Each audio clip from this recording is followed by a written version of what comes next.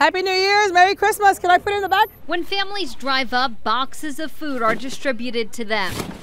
No questions asked. We have over 12 kids in the house at any given moment. Angie Cortez and her husband are raising their nieces and nephews. Money is tight for their family of 14. It puts a lot of burden on my husband, so I told her, you know what, yeah, I'm gonna go so we can get extra help. It means a lot. She and hundreds of others found relief at a food distribution event today. I have a lot of grandparents raising grandchildren.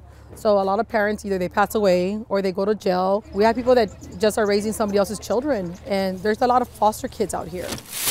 The drive focusing on the difficulties of far south Bexar County. Their grocery store is the Family Dollar store.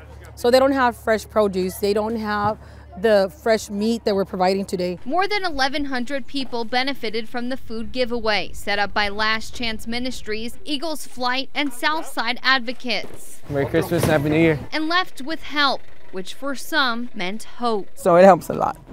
It helps a lot. Thank you. Go forward, I'll take care of you. Ariana Lubelli. Mijo, did you get enough stuff? Fox News at 9.